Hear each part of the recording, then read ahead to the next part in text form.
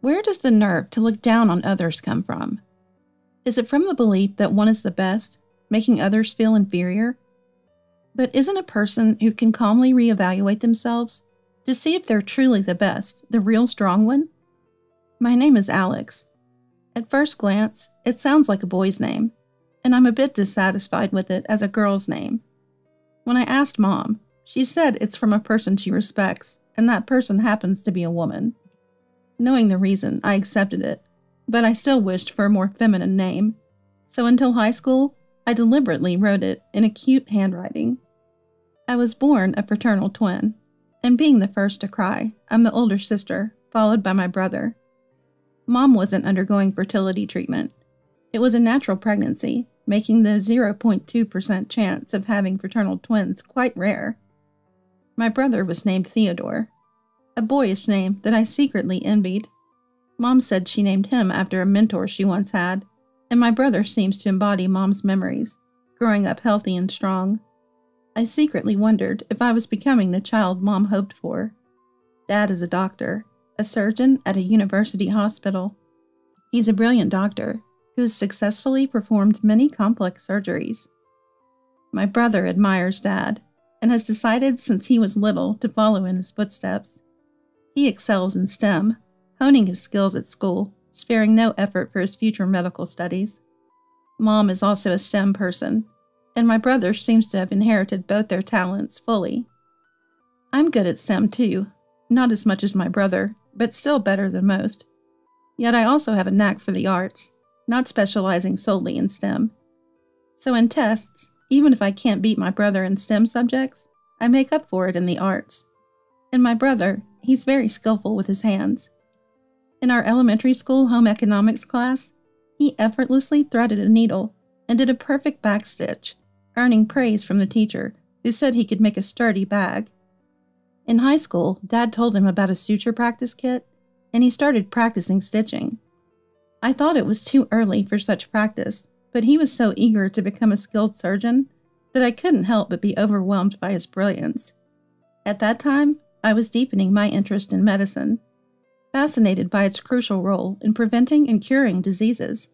Leading, not just supporting medical care, I saw its vast potential. Pharmacology requires not just STEM skills, but also the ability to build logical arguments, which suited me well since I excelled in both STEM and arts. Awakened to this interest, I started buying books about drugs, learning the basics, and various types. I was in the 9th grade then, filled with joy at having found my passion, just like my brother.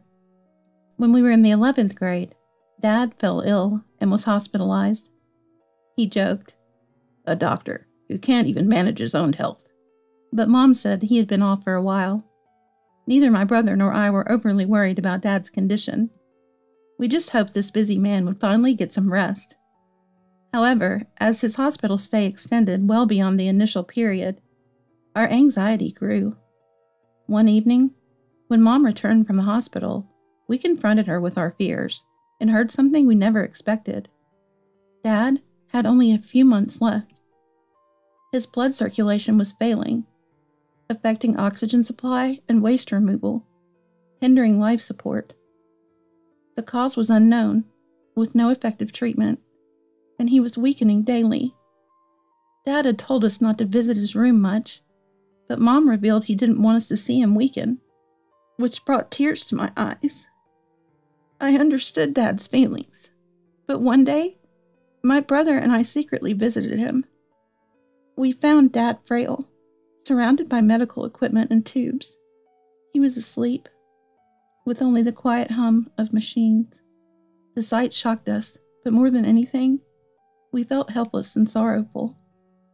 2 months later, on a hot day marking the start of summer, Dad passed away. Mom, my brother, and I embraced as we faced that moment. It happened as the heart rate monitor showed a flat line, and the doctor confirmed Dad's passing by checking his pupils. The emotions of that time were indescribable, the doctor's words echoing in my head. With Dad gone, life for Mom and us began as a trio. I wanted to support Mom, who bravely faced our new reality. Dad had expressed his wish to donate his body for research to uncover the cause of his illness and find a cure. It was his strong will to help others suffering from diseases. To honor Dad's legacy, my brother vowed to become a doctor, and I reaffirmed my commitment to pharmacology. We studied more seriously than ever for our exams. Time passed, and my brother got into the medical school of the university hospital where Dad worked, while I was accepted into the state university's pharmacy program. Our paths to continue Dad's legacy were now set before us. Filled with enthusiasm, I entered the university and went to the orientation. Learning about credit systems and required courses only boosted my excitement. After the orientation, as I was about to explore the campus, someone approached me. "Hello, your name is?" Peering at the document I held, she continued. "Oh, it sounds like a boy's name. Weird name. What?" I was taken aback by her abruptness. "That's rude, don't you think? To call it weird? It's a precious name, given to me by my mom. It's not strange at all." "Sorry, but isn't it odd for a girl? My name is Juliet, you know. Pretty, isn't it?" Though her rudeness shocked me, I felt hurt because I'd always been self-conscious about my name since childhood. "That's nice for you. Excuse me." I quickly realized I didn't want to interact with her, and tried to leave. But Juliet blocked my way, saying, "Well, if you got into this university, you must be somewhat intelligent, even if not as much as me. What does your dad do?" "My dad owns a drugstore chain. He's a CEO." Dad was a doctor, but he passed away. "What? You don't have a dad? You must be struggling then. It seems reckless for someone like you to attend a university, even a state one, without understanding your place." I have no need to explain my situation to her, I thought, barely holding back my words. "That's none of your business. I'm here on a scholarship, so there's no problem." "A scholarship? So you are struggling financially? Oh, and now that you mention it, your clothes do seem to scream poverty. Mine are from an exclusive high-end brand." I had decided to be as independent as possible, so I applied for a scholarship and was selected. The selection process was challenging, but I cleared it with flying colors. The scholarship would waive repayment if I maintained excellent grades, which further motivated me to study hard. Just like me, my brother also earned a scholarship after clearing the selection process and is studying at the medical school. The clothes I'm wearing aren't high-end brands, but they're new for my university entrance, and they don't reflect poverty at all. Juliet, after saying what she wanted and laughing, left with a triumphant air, judging and looking down on others, boasting about herself, and then leaving. I had never encountered someone like her, and it was a bit of a shock. Exhausted by the encounter with Juliet, I continued exploring the campus and came across club recruitment activities. I became interested in Pharmacology Research Club, and as I learned more, my interest grew, leading me to join. Blessed with great seniors and peers, my university life began to shine even brighter. The seniors recommended elective courses, and I crafted my schedule. All the subjects seemed interesting, and I couldn't wait for the lectures to start. When I went to the university store to buy textbooks and materials, I unfortunately bumped into Juliet, the last person I wanted to see. Seeing the textbooks I was about to buy, Juliet said, "Oh dear, you're buying so little. It's not even half of what I'm getting. Planning to fail and repeat the year, are you?" I don't need to buy new ones. I received textbooks and materials from a senior who completed the courses last year. Along with the course recommendations, I had received used textbooks from a club senior. The textbooks were valuable, with key sections highlighted in red and helpful comments and notes written in them. "What? You're using second-hand stuff given out of pity? Struggling to afford new textbooks? How pitiful. I can't imagine using old things. But I guess you have no choice, do you?" That's not it. The notes and comments from the seniors are really helpful.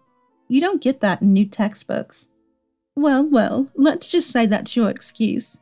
Being poor must be hard. I wouldn't know about that kind of hardship. She had firmly decided I was poor, and nothing I said seemed to reach her. Even if I were poor, ridiculing and looking down on someone is inexcusable. but that common decency seemed lost on her. I genuinely didn't want anything to do with someone like her. After that, I had fewer encounters with Juliet due to different elective courses, but in mandatory classes, I inevitably ran into her. Juliet would bother me whenever she felt like it, often with belittling remarks, and her insults intensified when she was in a bad mood. Still at university? Maybe you should just give up and drop out. I smelled poverty, and there you were. By the way, what does your mom do? Day labor must be hard, right? She hurled such words effortlessly, astonishing me with their harshness. Despite these encounters with Juliet, my university life progressed smoothly. My grades were decent, and I got along well in club activities and with friends other than Juliet. Although my brother was at a different university, I heard he was top of his class. As always, impressively brilliant. Now I've become a junior. At this university, joining a seminar from junior year is mandatory, designed for deeper engagement with our fields of study. I chose a seminar focused on exploring the direction and future of pharmacology, led by a leading professor in the field. It was popular, requiring a selection test, which I passed successfully. On the first day of the seminar, I faced an unexpected challenge. You're in this seminar too? Ugh! The presence of a poor person will lower its standards. I joined, thinking it would enhance my reputation. To my dismay, Juliet was in the same seminar. I sighed and looked heavenward. During self-introductions, Juliet bragged without regard for the setting, causing dismay and disappointment among the others, though she seemed oblivious to it. I genuinely worried that her presence might lower the seminar's standards. Later, at a welcome party, Juliet caused a scene again. While talking to a senior about my family and expressing concern about my busy and tired mom, Juliet interrupted. A day laborer's hard life. That's hilarious. Maybe you should work instead of being here to ease your life a bit. She had been drinking, making her rudeness worse, and barged into my conversation with the senior. The senior, being sensible and normal, reprimanded her. What an impolite thing to say. Enough is enough. But a drunken Juliet blamed me for being scolded by the senior, ranting and attempting to throw her beer on me. Fortunately, another senior stopped Juliet from throwing beer at me, but she continued to rant and cause a commotion. The professor was absent due to a conference, so the incident didn't escalate further, but it did result in Juliet becoming an outcast in the seminar. Believing I was the reason for her isolation, Julie continued to harass me. She restrained herself in public, but turned hostile when we were alone. Her reduced attendance in the seminar was a relief for me, but surprisingly, she never quit. She revealed her reasoning in one of her taunts. The seminar's become dull because of you, but I'll stay enrolled to graduate and land a good job. It'd be better without you around. You're a nuisance. I wanted to retort. I'd say the same to you, but held back, realizing she was just clinging to the seminar for its benefits. She didn't seem much interested in studying, often out partying instead. Time passed, and I graduated successfully. Juliet, surprisingly, also graduated despite her frequent outings. She wasn't dumb. If she had focused more on her studies, she would have done even better. But she did pass the pharmacy national examination, which was impressive. She secured a job as a pharmacist. Meanwhile, my brother Theodore passed the medical licensing exam and became an intern at the university hospital where Dad had worked.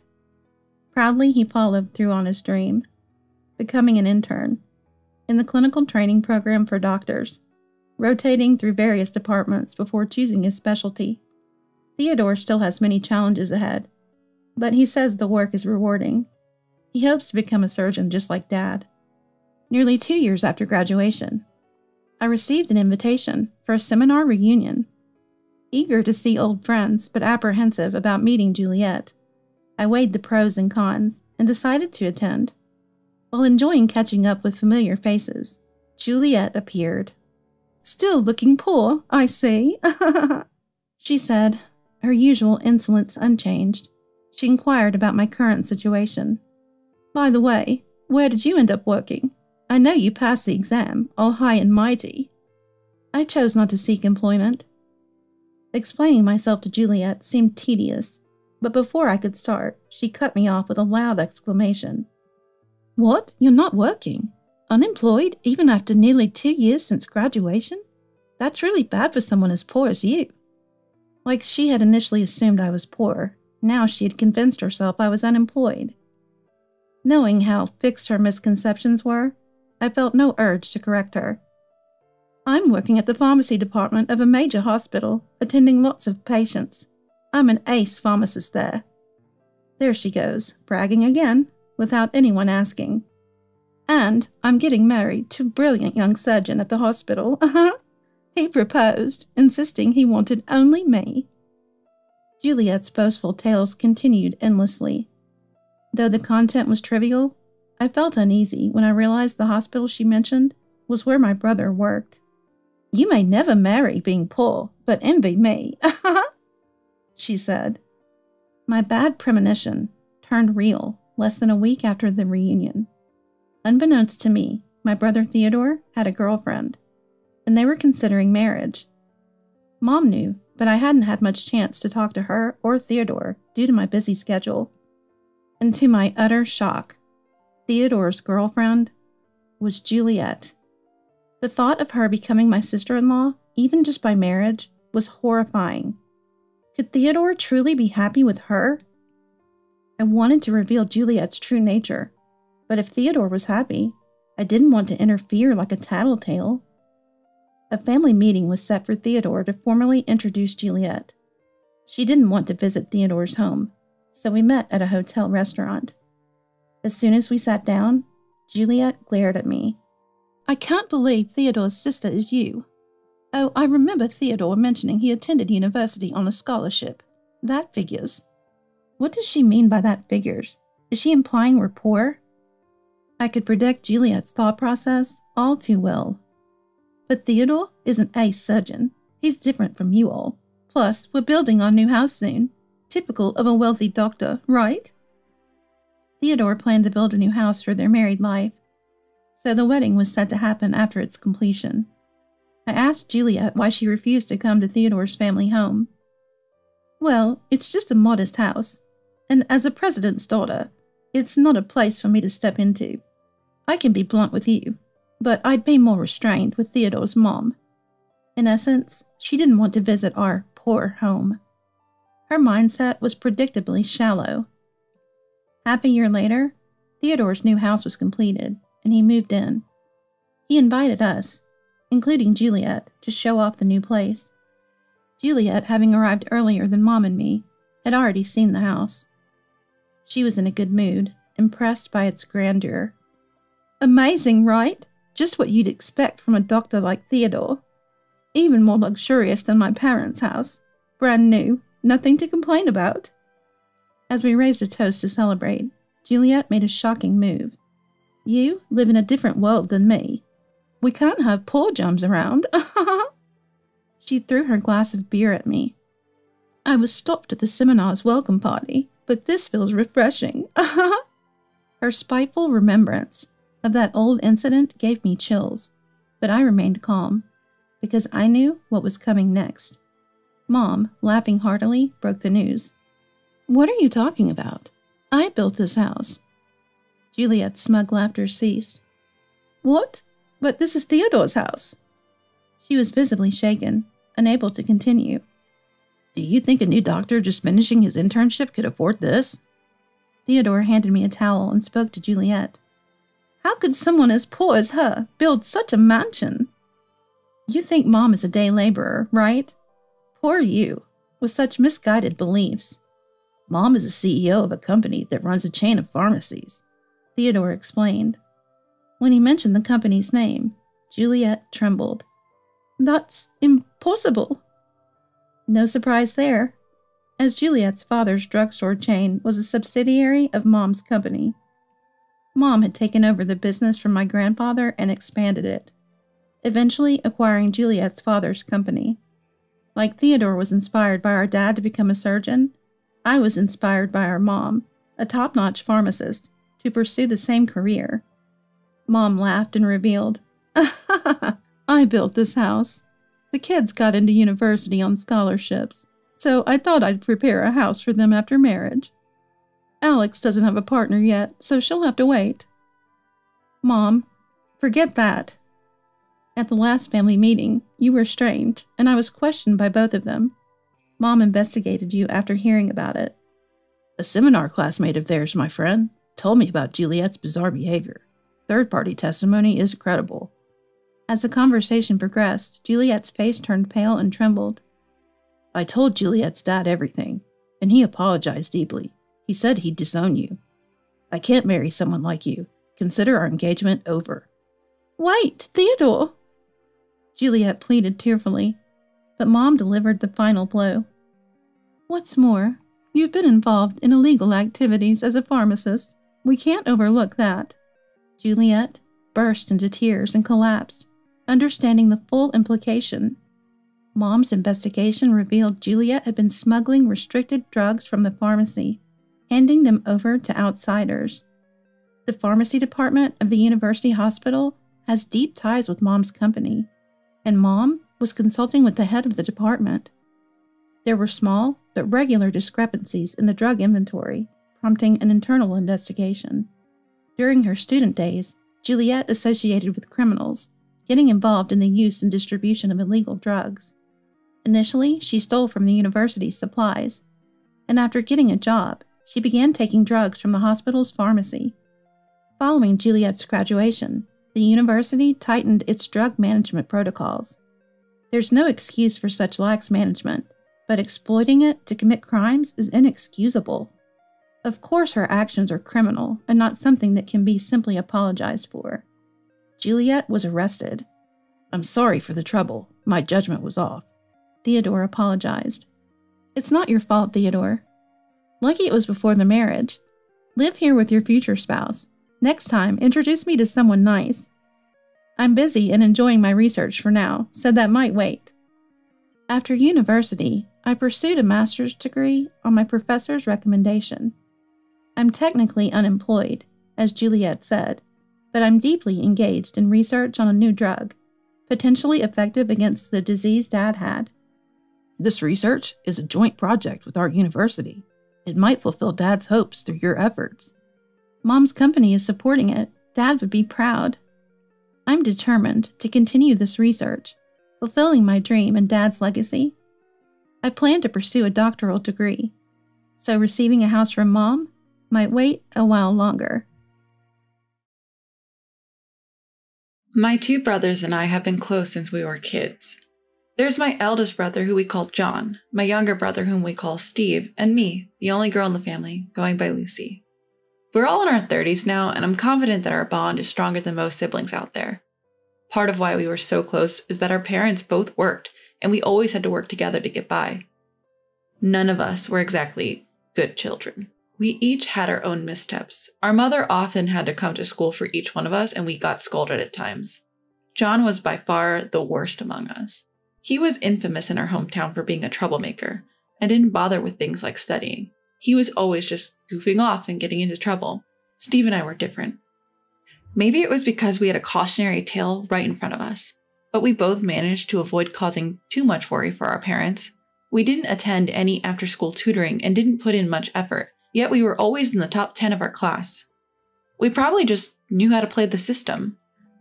Lucy and Steve are doing great in school. Can't wait to see what the future holds. Maybe you'll take care of me someday. Just because you're good at studying doesn't mean you're guaranteed a successful future. I'll be the most successful one among our classmates. You just leave it to me. Usually the ones who say that are the first ones to get married and settle down. I'm betting on Steve. Even if I become successful, I'm not going to take care of you. We'd always get in these fun discussions. John was sloppy but had a kind heart and strong core. Steve was careful and responsible in everything he did. And then there was me, always pushing forward without thinking too much about the future. We made a great trio. John enrolled in a public high school, but quit about half a year in and has been wandering around ever since. He never really had a stable job. He'd help out at his senior's auto repair shop or bars from time to time, just coasting along.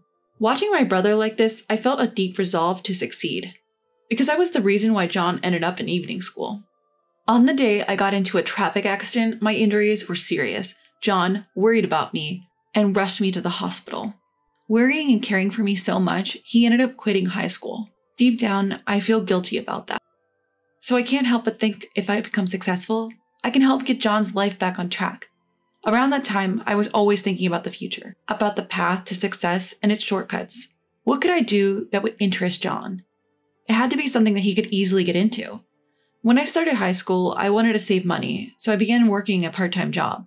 No matter what you do, I thought you always end up needing money, so I worked hard to save as much as I could. Steve, have you seen John lately? I haven't seen him at all. It seems like he hasn't been coming home recently. Just as I thought. That fool. I wonder what he's up to. I hope he's not getting into trouble. Surely, with a family waiting for him, he'd think twice before getting involved in something dangerous. John didn't come home for several months.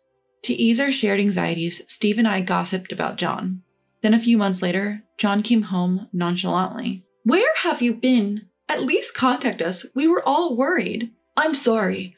I've been super busy with my part-time job. If that's the case, just say so. Lucy and Steve have been worried too. Sorry. He told us that he had found a good job out of state where he stayed overnight and entrusted me with almost all of his earnings for the future. He asked me to combine it with the savings from my part-time job. I didn't understand the reason at the time, but he insisted, so I took care of the money. From there, John started to loaf around at home again without doing anything for a while. Even though he never got a full-time job, he started to work part-time occasionally, and our parents seemed content with that. After graduating high school, I wanted to study business administration thoroughly and decided to go to college. Fortunately, my excellent academic performance earned me a full scholarship, which was able to help my parents out a bit. My brother was also proud of me. Around that time, there was a change in John. John, how long are you planning on living like this? If you don't get a full-time job, you won't be able to marry the girl you like. Actually, there's a company that's been inviting me through a colleague, but I'm not sure. You have such an opportunity? What kind of company? Construction. It's the site where I went to work part-time a few months ago. I'm not sure if I want to do that for the rest of my life. It starts early in the morning. You should take it. If you have the opportunity, just go and give it your best shot. Being firmly pushed by me, John started working as a full-time employee the following week. It seemed to suit him better than expected, and contrary to our family's prediction, he continued without complaining or being late. Looking at John during this time, I decided to pursue a career in architecture. If I could establish a solid foundation in the only field that my brother, who had no higher education, had mastered, his future would surely be secured. While I was attending vocational school, I continued to work part-time and managed to save up enough money to buy a rather expensive car. Of course, I could do this because I was living with my parents all along, but even I was impressed with how much I was able to save. My mother was the one who understood my efforts to work hard to save money and supported me from behind the scenes. She always packed lunch for me during my vocational school days, so I wouldn't have to spend unnecessary money. She really was cheering me on. After graduating from vocational school, I joined a well-connected company to network, earned countless certifications, and slowly prepared for independence while building relationships. John, too, had been tirelessly committed to his job, so I was able to concentrate on preparing to start my own business. Eventually, I was able to establish my own company, but I didn't invite John to join at the time. I couldn't afford to both go under, so I decided to keep an eye on things for a while. I plunged into work with all the preparation I had done up until now, working frantically. The team I had assembled were all excellent and worked well, and they all followed my lead. We got off to a good start. It was a strong beginning. But around that time, John had moved out of our parents' house and started living alone, and I didn't see him that often. I myself was busy, and I couldn't keep in touch often, but a year after starting my business, I officially offered him a position. John, my company is finally stabilized. I have something else I want to do next. I want to expand the business more. So I want you to lend me your power. Can you help me? There's nothing I can do. I want you to become the president of the current company and take command. What? That's impossible for me. You need to look at who you're talking to. I'm seriously talking to you with full consideration. Besides the money you entrusted to me a while ago, I used part of it as capital when I started the company. I persuaded John and assigned him a secretary who seemed to get along with him to learn all the necessary things. In this company, I became the chairman and took on the role of supporting John. Then I started preparing for the next venture. It was my original dream, to create mini cafes that are so cute and photogenic that they won't lose to anywhere else. This had actually been a dream of mine since childhood. I was excited to start without compromising anything, studying a lot about the restaurant industry. At that time, my younger brother, Steve, began studying to become an architect. This was also an offer I made. Buildings designed by Steve, with John in charge of construction. This was the ideal shape. Of course, it's my job to ensure we have enough work to sustain us. I have been preparing to actualize this plan in the near future. Around the time John stepped into his second year as the president of the company, he abruptly announced that he was getting married. Who is she? John doesn't seem to have the best judgment. I'm worried. I'll introduce her to everyone soon. We're looking forward to it. John getting married. I must confess, I felt more sadness than joy. We had always been the three of us, so the intrusion of a stranger gave me a sense of discomfort. But I knew I had to pull myself together and celebrate my brother's happiness. Later, when we had a gathering with both families, I met his girlfriend named Bella. I didn't oppose their marriage and things seemed to progress smoothly, but I felt an aversion towards her from our first interaction. Bella, I'm Lucy, John's sister. Please take good care of my brother. It's so nice to have a sweet sister. If you ever need anything, don't hesitate to ask. Okay. Since I'm going to be the wife of the eldest son, the president of the company, you'll have to go through me from now on, okay?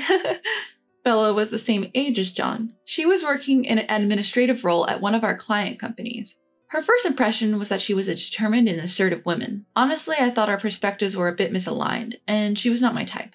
However, I did think that such a woman might be a good match for the somewhat naive John. Steve felt the same way, but we both decided to support their marriage for now. She seems a bit stern, but if John loves her, we'll support you guys. Good luck and be happy. Thanks, Lucy. A few years ago, I couldn't have thought about marriage, and nobody would have even approached me. From then on, I was running around due to the new work we had started, and my days were quite busy. As for John, he was busy preparing for the wedding, partly because Bella wanted to have the ceremony sooner rather than later. And before we knew it, the wedding day had arrived. I hadn't seen Bella, let alone John, since the day we had met both families. John, long time no see. Sorry I've been too busy to make time, but today I'm here to enjoy. Today, at least you can relax and enjoy the food and drink. John getting married. I can't help but feel a little sad. We three were able to chat and laugh together for a little while before the ceremony. Seeing John's happy face, Steve and I felt relieved. The ceremony began and I was enjoying a leisurely and delightful meal while chatting with Steve and my parents for the first time in a while. The seating arrangement at the reception hall had the employees from the company positioned diagonally behind our family. They were also lively, and it was during their conversation when the bride and groom went around the tables in order. John, Bella, congratulations on your special day.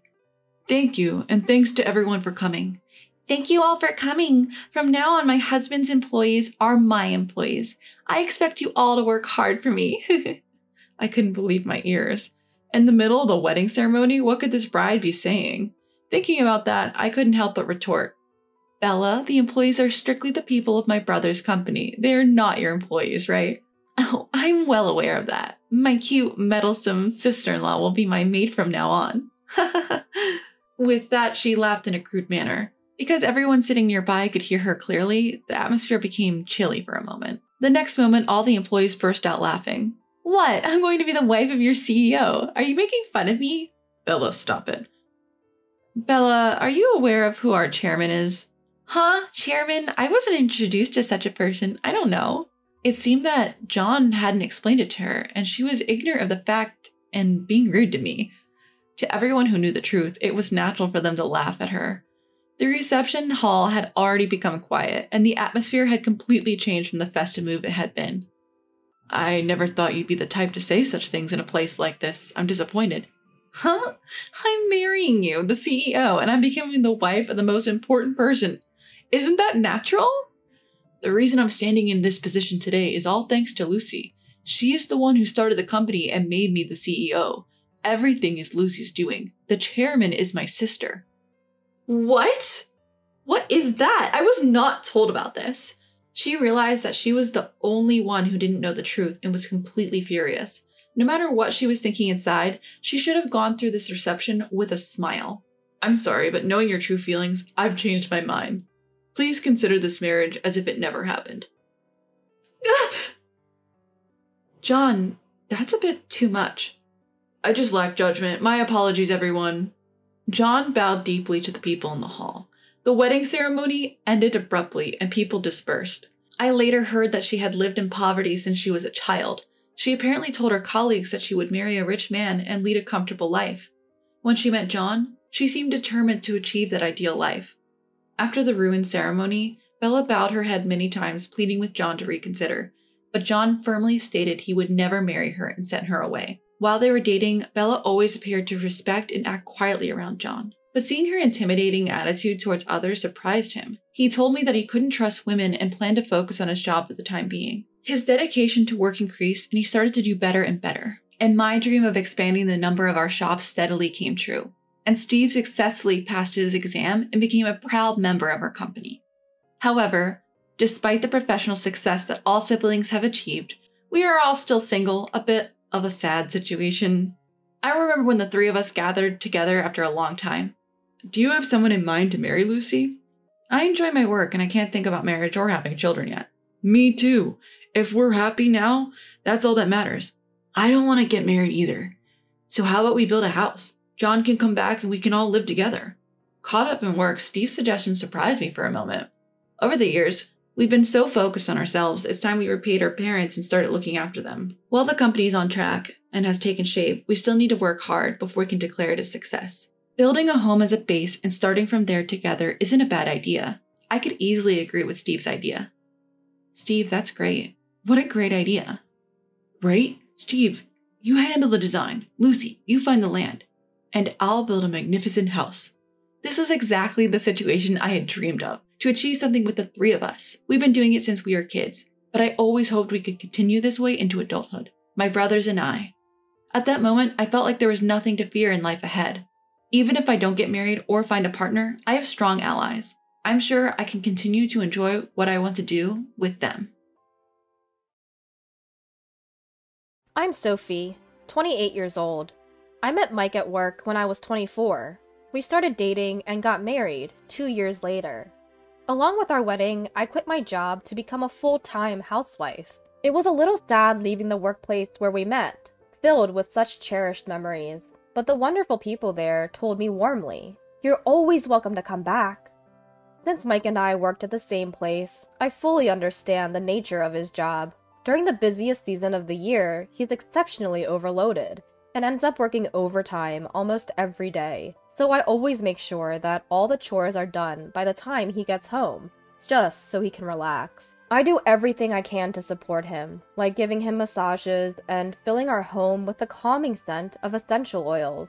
Sure, we have our disagreements from time to time, but overall, we were leading a pretty enjoyable life. Then, one day, my younger sister, Mia, came to visit our apartment. It was a Sunday, so my husband Mike was home. "Hey sis, I'm here to hang out with you!" Mia's syrupy voice sounded from the intercom. I reluctantly opened the door, lightly pushing her away. "What? You didn't tell me you were coming over." "Oh geez, you're just as cold as ever, sis. I came over because I have something important to talk about," she replied as she barged into our home. "Hey, wait! Can't we just talk at the entrance?" I called after her, but she didn't even look back as she went straight into the living room. I sighed. For goodness sake. And reluctantly headed to the living room too. As you may have guessed, I'm not very fond of my sister Mia.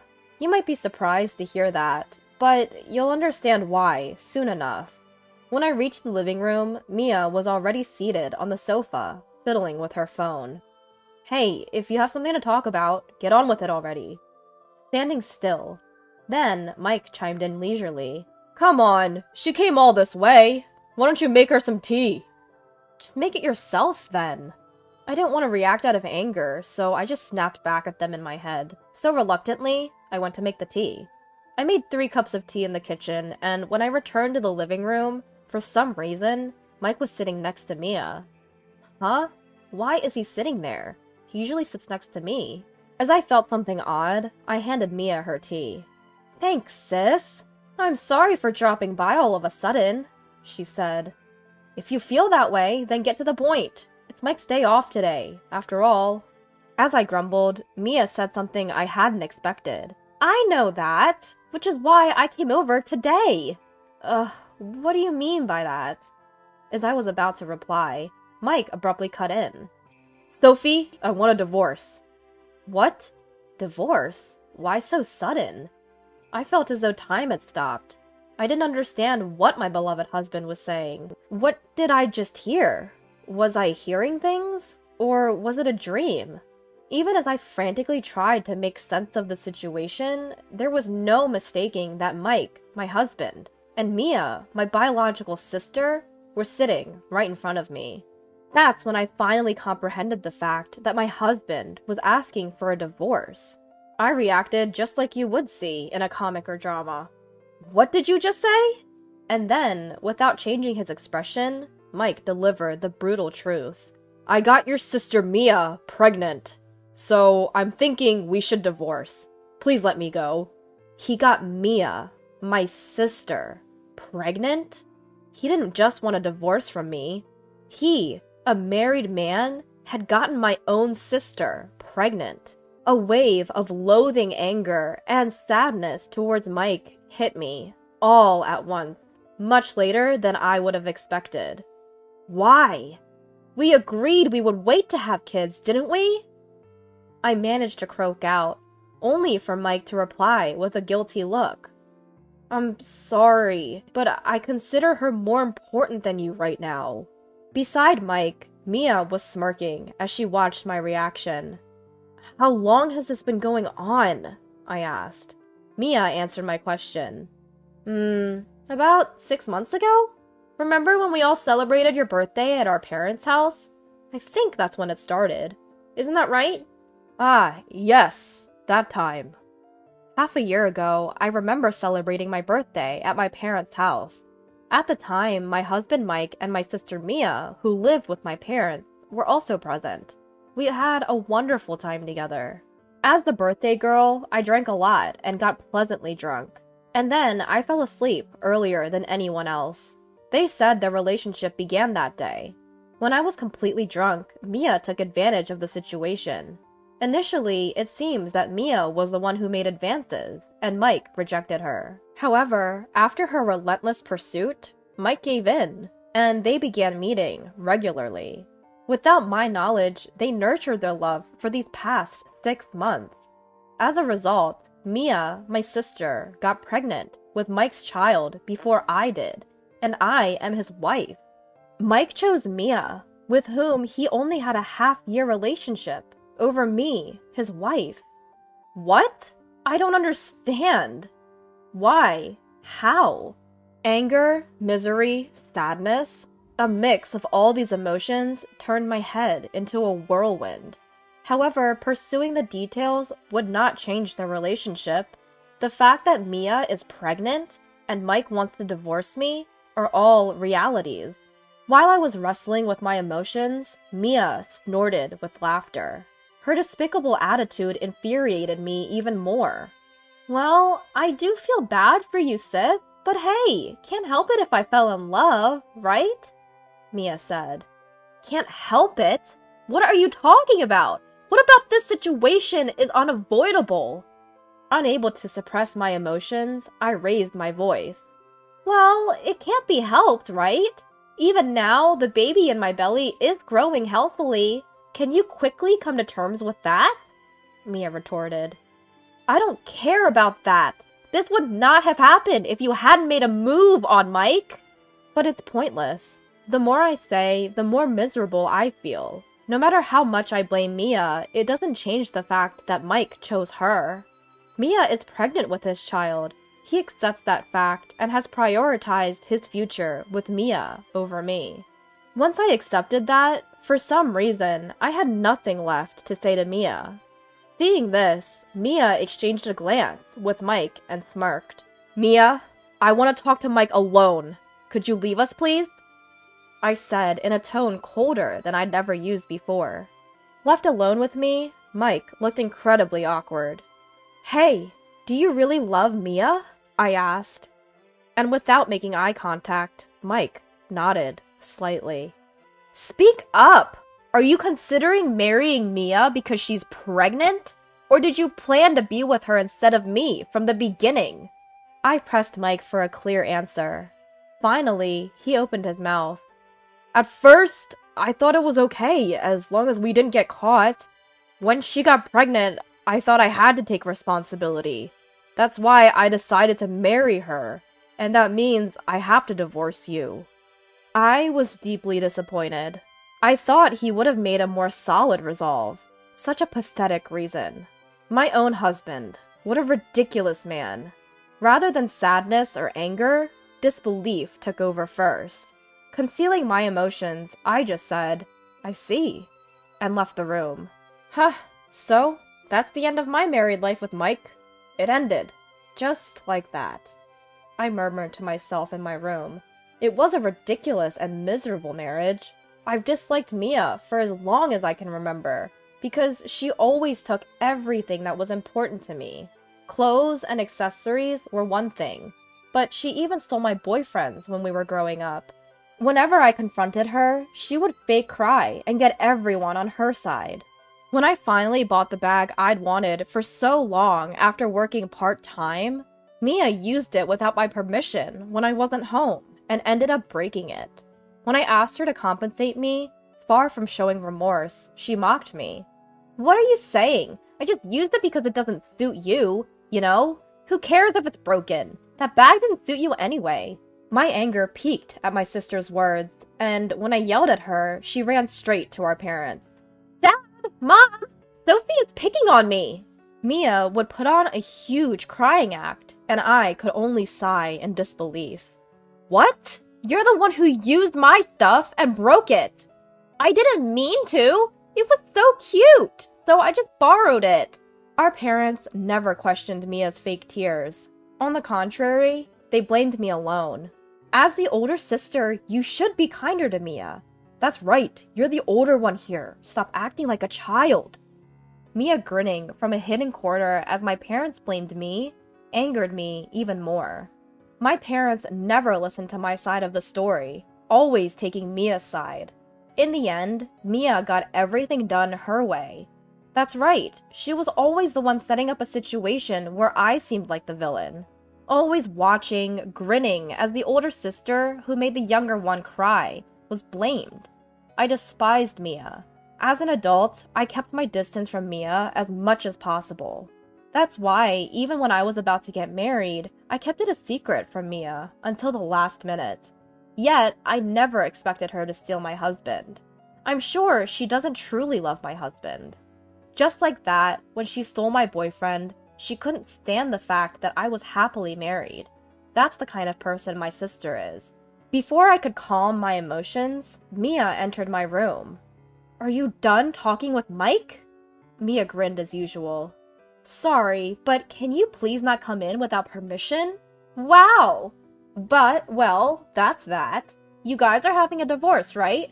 This house and Mike. Everything is mine now. You're in the way, Sophie, so pack up your things quickly and leave." Mia brought her face even closer and said, "There's no way you could win against me, you idiot!" The grin that was on her face until a moment ago was gone, replaced by a clear expression of looking down on me. After berating me to her satisfaction, Mia returned to the living room with a triumphant expression. At that moment, the black devil inside me woke up. Enough is enough. I can't take this anymore. She's nothing to me. Not even my sister anymore. She's just a wicked woman. I've put up with this for far too long. But this is the limit. I won't let things go her way. I'll ruin Mia's life. I returned to the living room and declared loudly to my husband and sister, "I'm not divorcing!" "What? What are you saying, Sophie?" "What do you mean, Sophie? Why are you saying that now?" In front of me were my husband and sister, shocked at my words, but I didn't care what they thought anymore. "Do you hear me? I'll say it again. I'm not divorcing. Do you think I would just agree to divorce because you're pregnant? You think I would just say, okay, and let it happen?" Mike widened his eyes in surprise, and Mia looked a bit flustered. "Huh? Are you stupid? There's no way I'd let things go your way." Harsh words came out one after the other. Even I was surprised. "Sophie, What are you saying? Do you understand the situation? I'm pregnant! Pregnant? So what? I could clearly see my sister's distress. Serves her right. Whether you're pregnant or not, that's not my concern. I won't agree to a divorce, and if you're not satisfied, we can go to court. Court? Isn't that a bit too much? My husband's face twisted at the mention of court, as though he was frightened by the idea. I stood my ground against my sister, who had turned pale. Also, we're done.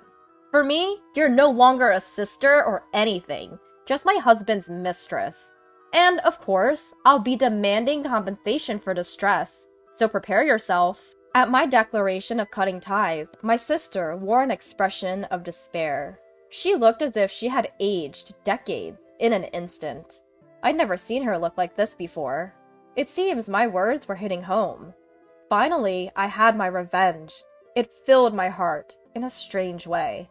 I dragged my collapsed sister to the door, tossed her personal items outside, and told her, "Get out, and fast! If you linger here any longer, I'm calling the police." She gritted her teeth in frustration, hurriedly gathered her scattered belongings, and left. I then turned to my husband, who was hanging his head in defeat. "Just so you know, I'll be demanding compensation from you too." True to my words, I hired a lawyer and finished various legal procedures. After dragging out the divorce proceedings, I finally divorced my husband once my sister had given birth. My sister and husband were elated, saying, "We can finally be together." But they're so naive. The world isn't that sweet, is it? I timed it perfectly, returning to my old job. Of course, I told the company everything that had happened. I was immediately rehired, having been a dedicated worker, while my husband, who worked at the same company, was met with disdain from everyone. Did you hear he got his sister-in-law pregnant while still married? That's disgusting. His ex-wife is the one who recently came back to work, right? I feel so bad for Sophie. I couldn't stand it if it were me. The gossip about my husband was all over the company. Of course, I made sure to spread the news everywhere I went.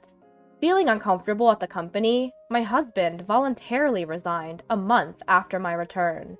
He apparently lived in an apartment with my sister afterward, but due to financial constraints, they soon had to move into a smaller apartment. My sister didn't want to downgrade her lifestyle and cried to our parents for help. However, I had already revealed everything to our parents at the same time. Our parents, who always sided with my sister, were furious this time and declared they were cutting ties with her. "How dare you sleep with your sister's husband?" "That's right! And to become pregnant with your sister's husband's child? How are we supposed to face the neighbors?" Both our father and mother were livid. Even my sister should understand that she won't be receiving any more help from them. I may have gone too far. Am I too ruthless? But compared to what that wicked woman did to me, this is nothing. I managed to let off some steam at my parents, who always spoiled my sister, and I was able to recover the compensation for distress from both my ex-husband and sister. Now that I'm back to my old job, I have no financial worries. Now it's their turn to experience hell. They ruined my life enough. From now on, I'm going to prioritize my own happiness and live a fulfilling life. Hey, what's going on? This is not what we discussed. Quiet down. I don't want to drop out at my son's wedding. Well then, I won't come. This is an unthinkable incident that occurred at my brother-in-law's wedding. My name is Caroline. I'm a 30-year-old working housewife. I married my husband Steven 5 years ago. We're thinking it would be nice to have children at some point, but for now, we've decided to concentrate on our careers. I was raised in a single-mother household. My father passed away due to an illness when I was in elementary school. It turned out to be cancer. To pay for the high medical expenses, my mother worked tirelessly, and unfortunately, it took a toll on her health. Even after that, she kept working to raise me, but by the time I was in middle school, she could hardly work. Her health had seriously deteriorated, and she could only imagine to work part-time a few days a week. But my mother, who had lost her husband and had no other relatives, had no choice but to work to raise me. I wanted to go to high school, but the desire to help my mother was stronger, so I decided to work after graduating from middle school. However, when my homeroom teacher found out about this during a career guidance session, he naturally opposed my decision. "Caroline, it's going to be tough for you to start working right after middle school. The future options will be limited. At least, you should consider high school." "But I want to start working as soon as possible to ease the burden on my mom." "Caroline, there are scholarships available now, and you can go to night school or take correspondence courses while working during the day. There are many options, so think it over.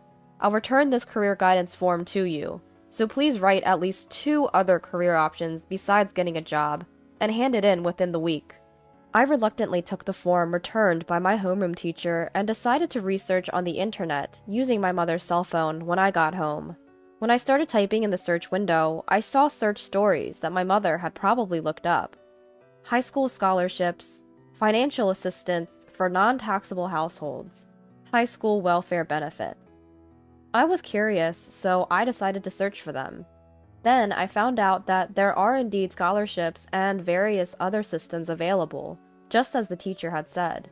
And for households on welfare, it seems that money needed for school supplies and tuition fees are also provided.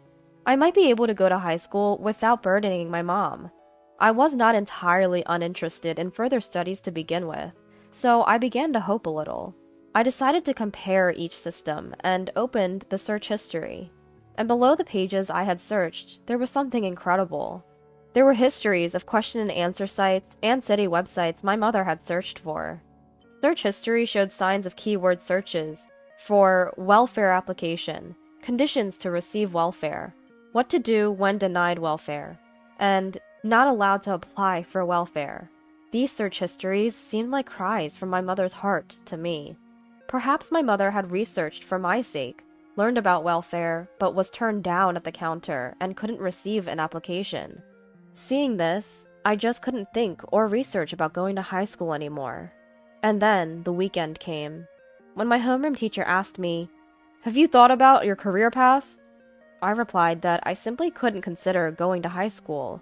As expected, my teacher looked dissatisfied.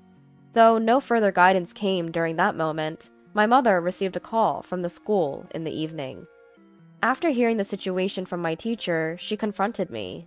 "Why are you thinking about getting a job? If it's about money, I'll figure something out. Please, just go to high school." I responded, "But Mom, you know you've been denied welfare, right? I know going to high school costs more than a scholarship can cover." "How did you know?" "I saw it when I borrowed your cell phone. Since Dad passed away, it's been just you and me. What am I supposed to do if something happens to you? Please don't push yourself anymore. I'll work once I graduate to make up for all the hard work I've put in." Tears streamed down my mother's cheeks at my words. The person who was probably the most worried about my education and our finances was my mother herself. Sobbing, she hugged me and kept repeating, "I'm sorry. I'm so sorry." Thus, due to my strong will, I decided to work right after graduating from middle school instead of proceeding to high school. However, finding a job as a middle school graduate was very difficult, as most job postings required at least a high school or an associate's degree. Even if the job didn't require a certain level of education, an ordinary middle school graduate with no qualifications would likely be rejected during the paper screening process. Eventually, I ended up working part-time until 6 p.m. after graduating from middle school. One day, I was called in for a meeting by my boss, who proposed that I work as a full-time employee once I reached the age equivalent to a high school graduate. According to my boss, my diligent work ethic despite my young age had been noticed. There were some conditions to meet, but I gladly accepted the offer. Afterwards, I fulfilled the conditions set by my boss and was promoted to a full-time position in April of the year I turned 19. Despite many hardships, my life was sailing smoothly. It was around this time that I met my current husband, who I was introduced to as a business partner.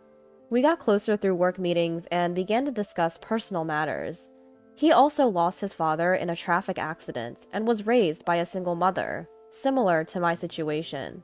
We clicked instantly over our shared experiences, which eventually led to a relationship and marriage. When we went to meet his mother, she initially welcomed me, but turned hostile when she learned that I was a middle school graduate. I can't believe you didn't even go to high school. We may be a single mother family, but I managed to send Steven and his brother Robert to high school and college. Even if it required scholarships, it was possible to attend high school. What was your mother doing? Mom, that's no way to talk. Our circumstances were due to an accident, and we also had compensation from the other party. Caroline's family has its own issues. It's not fair to compare like that. If you do your research and follow the proper procedures, there are many grants and supports available. No offense, but it makes me think either she had poor grades that prevented her from going to high school, or both mother and daughter are simply ignorant. Either way, she's no good as your wife. I can't approve of a marriage with such a woman.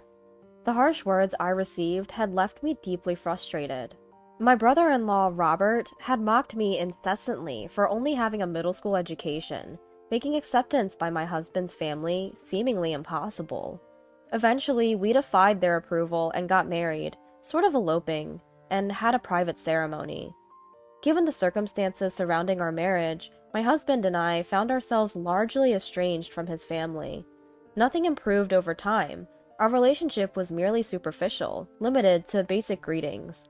Then, one day, we received a phone call from his family. Hello, Steven.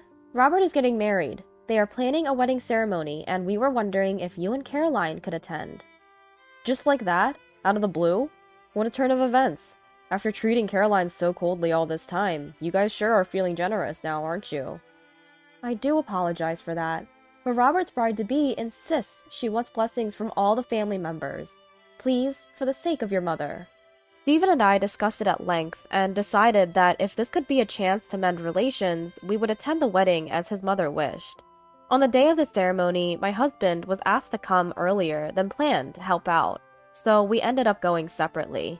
Although they told me it was okay to arrive just in time for the start, I decided to go a bit earlier so I could greet my in-laws. However, when I arrived at Hotel A as instructed on the invitation, there was no sign of a wedding taking place, and there was no one else around dressed for a wedding. So I decided to ask the hotel staff, "Excuse me, I have this invitation for a wedding here?" The staff member gave me a puzzled look and said, "Could you please wait a moment?" and went to the back, leaving me to wait for a while. After waiting for a bit, the staff returned with a response I could not have anticipated. "I'm sorry, but there are no weddings scheduled at our hotel today." What? But it clearly states this hotel's name, right here. I double-checked the invitation with the staff, but the hotel's name printed there was undoubtedly correct. Just then, my phone rang. It was Steven. "Caroline, where are you?" "I'm at the desk of Hotel A. Steven, where are you? They are telling me there's no wedding here today." "Why are you there? Didn't you get the call from my mom this morning? The schedule and venue have changed." "What? I didn't receive any such call from your mom." "No way." "Hold on, I'll get there as soon as possible. Where is it and when does it start?" "It's at the chapel in Hotel B. The ceremony starts in 20 minutes, but I don't think you can make it in time from there." The location Steven gave me was on the opposite side from Hotel A, past our home. The turn of events led me to believe this was his mother's doing. "Steven, can you hand the phone to your mom?" I decided to confront her directly over the phone. "Hello, Caroline. Why are you calling at a time like this? We're quite busy." "Don't play dumb. What's going on? I just got a call from Steven and the story doesn't match up. The time and location of the ceremony are totally different from what we were told. And you lied about contacting me. What are you trying to do?" "You're such a nuisance. Even if you're not the brightest, try to read the room a little. Your presence would spoil a special occasion like this, and it's embarrassing to have a dropout, so don't come." "Fine." Suppressing my frustration, I reached out to a certain person. Meanwhile, in the groom's waiting room at the wedding venue, Steven was having a heated argument with his mother and brother. "Mom, how can you say that to Caroline? And Robert, why was the content of the invitation sent to our house different from the others? Were you deceiving us from the start?" "Huh? What are you talking about? As long as you're here, everything will look fine. And it won't be a problem even if the dropout isn't here, right?" "Don't you dare! Stop belittling my wife any further. Stephen, Robert, both of you, stop it. This is right before the important ceremony. Who do you think caused this massive bride harassment at this important ceremony? At that moment, there was a knock on the waiting room door. Outside the door were Robert's bride-to-be and her parents. I heard that you declined Caroline's attendance. Robert, can you explain why this has happened? There's a reason for this. It's embarrassing, but my brother's wife only has a middle school education, so she's not the kind of person who should be here. That's right. My eldest son's wife, Caroline, is a dropout. But my son went against my wishes and married her. She and her mother lack common sense and are a disgrace to our family. It's too embarrassing to invite such a daughter-in-law here. At the words of Robert and his mother, the bride covered her mouth with her hand, and her parents exchanged glances with clouded expressions. Robert, even if it's true, there are things that are acceptable and things that are not acceptable in society. The bride's father said so, showing the screen of his smartphone. What? How did you get a hold of that? What the bride's father showed to everyone present was the image of the invitation sent from the in-laws to us. Actually, the bride's father is my former boss. Although he is no longer my direct boss due to a transfer, he was the one who did everything he could to help me get promoted, and I owe him a lot. Also, the bride had once worked part-time at my workplace, so I was acquainted with her. It seems that you and your son have a misunderstanding. My daughter and I know Caroline very well, and she's not the person you describe. She was a child who struggled with her family environment, but she's always been a dutiful daughter who loves her mother. She never forgets to be considerate to those below her, and she took good care of my daughter when she was working part-time for work experience. What? But... As Robert stammered, this time the bride spoke. What my father says is true. When I was in high school, I used to work part-time at his office. Being young and naive, I wasn't well liked by my coworkers. But Caroline always stood up for me.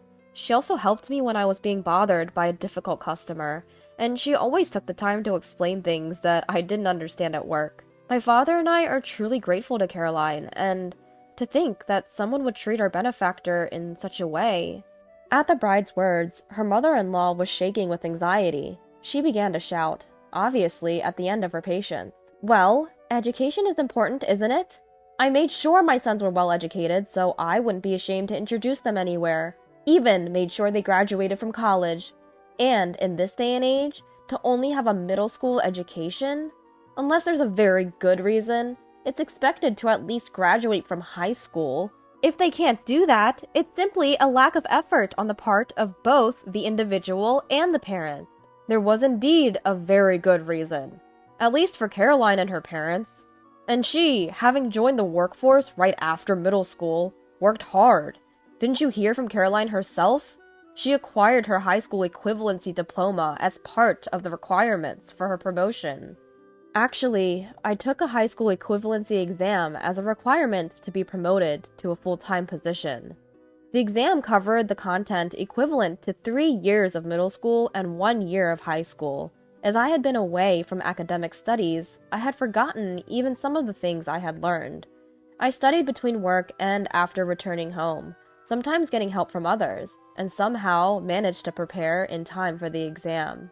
The content was mostly basic, and I passed with flying colors.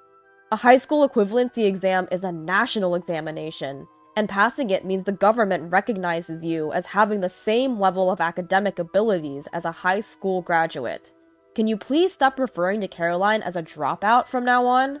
It's unpleasant. And I can't possibly allow my precious daughter to marry into such a horrible, abusive family. It's fortunate that the wedding reception and the registration of the marriage haven't happened yet. We'd like to pretend this wedding never existed. Meanwhile, at the wedding venue, unaware of the drama unfolding behind the scenes, the guests were anxiously waiting for the reception to start. However, as time passed with no sign of the ceremony beginning, the venue staff began to hurry about. An uneasy atmosphere began to spread, and the guests started to feel suspicious. Then, a solemn voice came over the speakers. Ladies and gentlemen, thank you for your patience.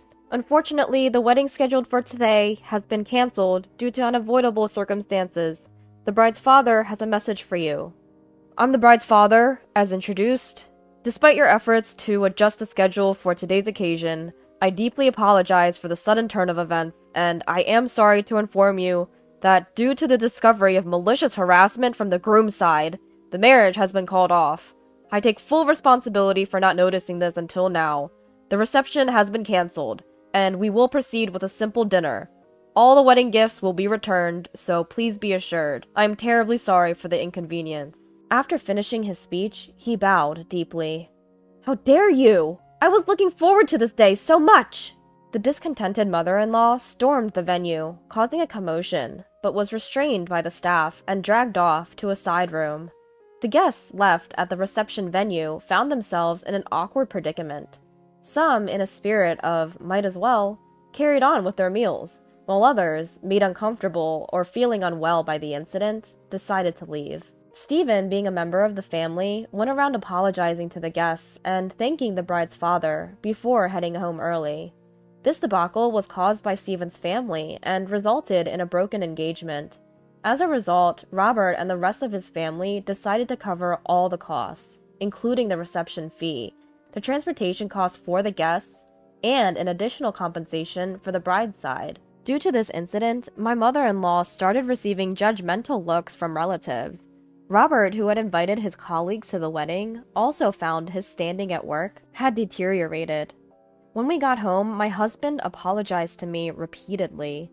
"Caroline, I'm really sorry about my family's behavior," he said. "It's okay. It's not your fault, Stephen. I want to make things right. I've decided to cut all ties with my family over this incident. I'm utterly disgusted.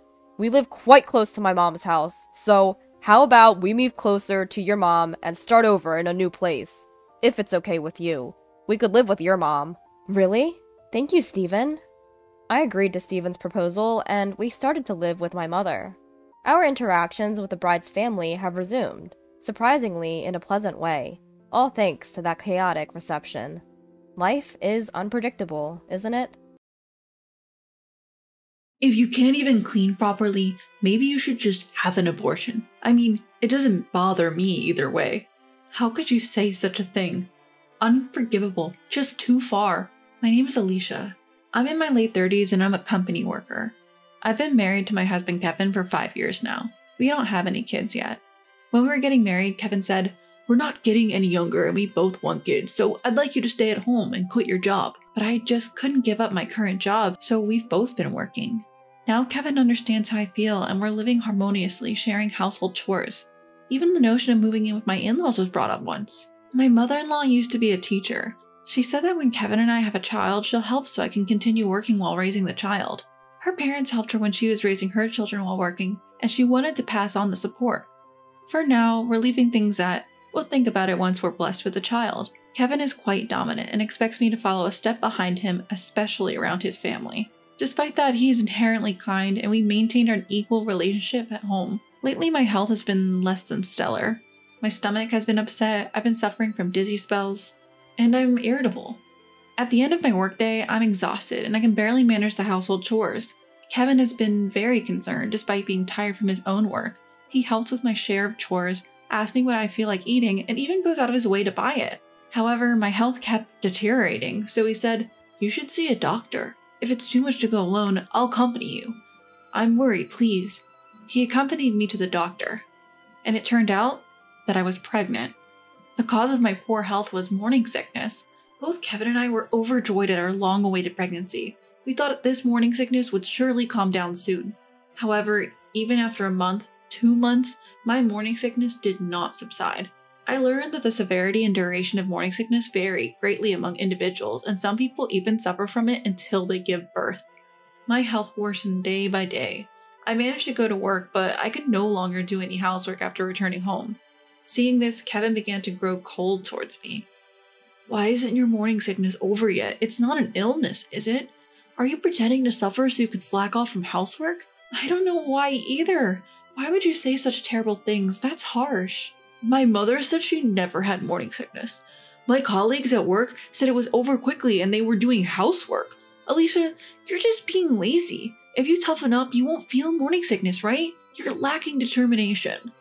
I wanted to argue back at Kevin, who compared me with his mother and others, accusing me of slacking off, but I didn't have the energy to do so at the time. I was coming home from work barely managing the household chores, while feeling dizzy and sometimes vomiting in the toilet. Kevin would finish his share of the chores, then he'd lie on the sofa watching TV and laughing while I was desperately trying to do the housework. Even when I asked for a little help, he would say, "At least take responsibility for your own work. Morning sickness isn't an illness. If you pull yourself together, you can handle it. It's only hard because you think it is. If you're like this with morning sickness, how will you manage childcare?" And wouldn't help me. After a while, Kevin fell asleep on the sofa and his smartphone slipped from his hand. The screen showed a message asking, "Has Alicia's slacking off habit been cured?" I was furious. Using Kevin's finger while he was sleeping, I unlocked the fingerprinted protected phone and I found numerous emails from my mother-in-law in the mailbox. "Has Alicia's slacking off habit been cured? She's just using morning sickness as an excuse to slack off. She's planning to slack off in her work and housework. You have to hit her hard." "I see. I'll tell her. I've never had morning sickness at all. As long as you're careful, you'll be fine." "I see. I'll tell Alicia too." Morning sickness is nothing compared to childcare, which is 100 times harder. I'm worried about what will happen after the baby is born if she's like this now. That's troublesome. They also talked about how I was too old and questioned whether a healthy child could be born. They even suggested Kevin should remarry a younger woman who would not suffer from morning sickness and would bear a healthy child. "You don't have such a partner in mind, do you?" "Oh, if you feel like it, I'll introduce her to you, okay? Her name is Mona. She's my student and she's 25 now. She admired me and became a teacher. She's so cute. It's fulfilling and it doesn't have to be a burden on you, Kevin. If it's Mona, I think she'll definitely do it if I ask her to live with me." "I wouldn't mind if you introduced me to her." They even made plans for a meal with Mona, one of my mother-in-law's former students. Regularly, they were bad-mouthing me. I managed to take a picture of all the emails and save them when I had a chance to check Kevin's phone. I was stunned for a while and couldn't comprehend what I had seen, but I felt I understood why my husband had grown colder towards me. That day, I couldn't get out of the toilet from morning till evening. My morning sickness showed no signs of calming down, and my throat was sore from all the vomiting. I worried whether the baby in my belly was alright given my condition. Recently, I've barely been able to eat solid food and have just been managing to stay hydrated. Feeling my limit, I was about to call Kevin from the bathroom for help when he showed up at the bathroom door by chance. "I'm really suffering today. Please take me to the hospital. Maybe an IV drip will make me feel better." "Why are you fussing over a little morning sickness? It's already enough. I have plans today. Please don't bother me." I remembered today he had plans to dine with my mother-in-law and Mona. I wanted to tail them, but that seemed out of the question now. "I plan to go out in the evening, but seeing you, Alicia, depresses me. I'm leaving now. I can't even relax in my own house. Just keep slacking off alone, alright?" "Why are you always so cruel? The child inside me is ours, Kevin. Can't you cooperate or help a little?" "If morning sickness prevents you from even cleaning properly, maybe you should just get rid of the child. I don't really care either way. You're choosing to have this baby, Alicia, right? Then stop complaining and handle your business. Just don't burden me, okay?" As I heard his words, my consciousness began to drift away. I couldn't muster any strength. When I woke up, I was in a hospital. My parents looked at me worriedly. What had happened? Apparently, when I was trying to call Kevin from the bathroom using my phone, I accidentally dialed home. My father answered the phone and overheard Kevin's harsh words. My parents rushed to our place immediately and found me collapsed alone in the bathroom. Kevin had left me unconscious and gone out. My parents quickly called an ambulance and I was taken to the hospital. Fortunately, both I and the baby were okay, but I was advised to stay in the hospital for a night just to be sure. My parents tried to reach Kevin, but he was unresponsive. He had read the messages but didn't reply. He didn't show up at the hospital that day. I told my parents everything, sobbing. I showed them all the photos from Kevin's phone. My father, deep in thought, said, "We need to talk with Kevin and his parents." The next morning, when I was about to be discharged, Kevin finally showed up in my hospital room. Kevin, grinning, said, "Seriously? What are you being hospitalized for? You just stayed one night, right? See, I told you your morning sickness isn't a big deal. Let's go home now." "Kevin, wait a moment. The doctor told me something earlier. I got a medical certificate that recommends rest due to my condition. I've already contacted my workplace to take leave starting tomorrow." "Oh wow, so you're slacking off from work now too? Must be nice. This morning sickness thing. Well, it makes sense. You would be a burden to everyone at work in this condition. So if you're going to be home from tomorrow, I don't need to do the chores, right? It's only fair since you're going to be home, slacking off." Kevin, have you been talking to your dad recently? Does he know about Alicia's condition?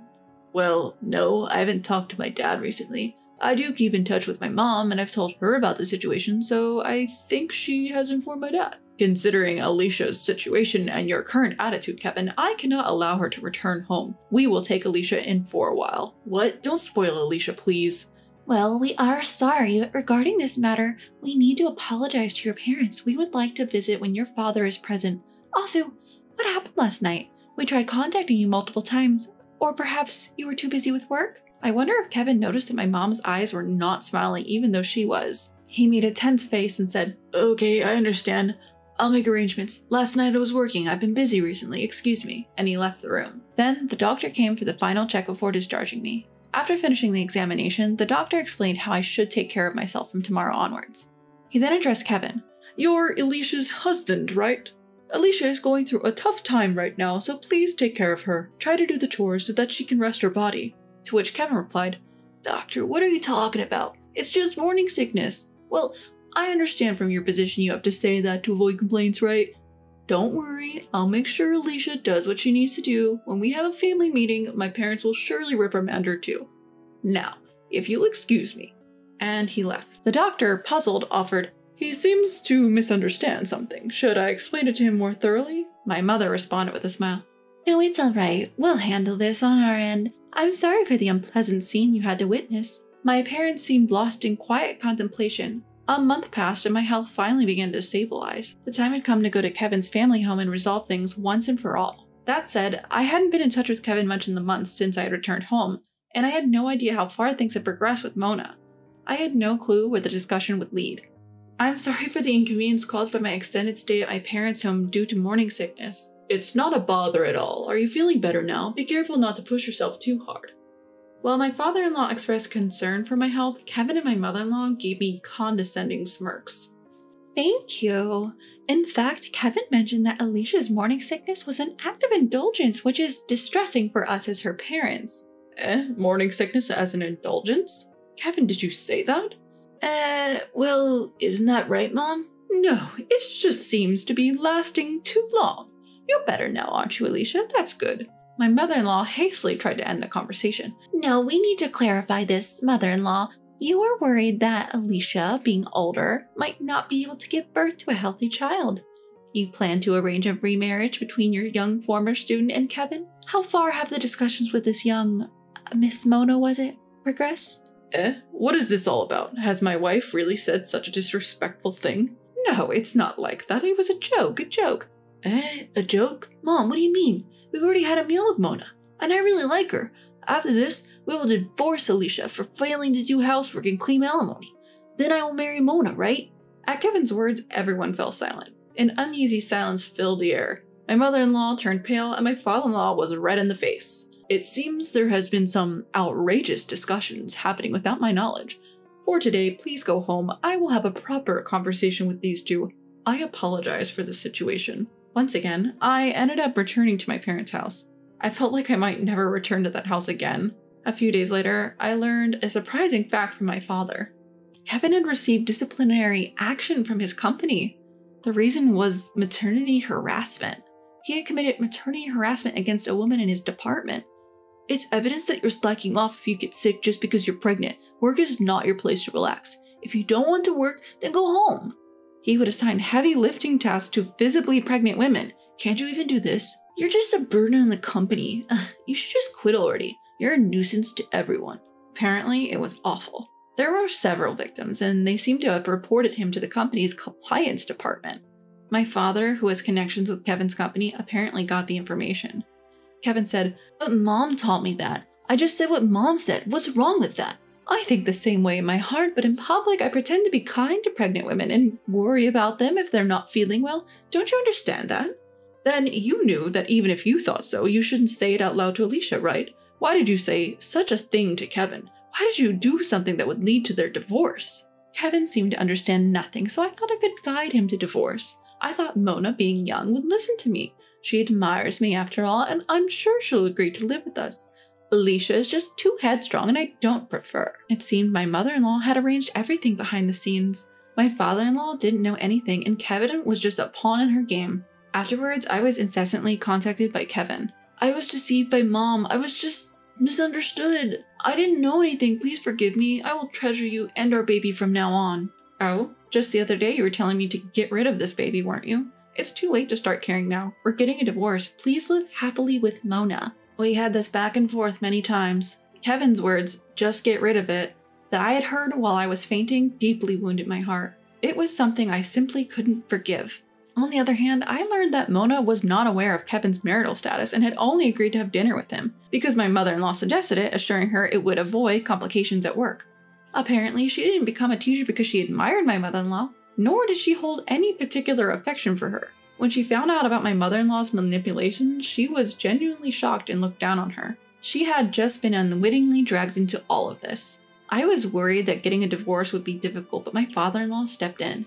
He scolded and persuaded both Kevin and my mother-in-law, and we were able to finalize the divorce. I deeply regret that Kevin hurt you in such a difficult time of pregnancy. As a father, I feel extremely guilty.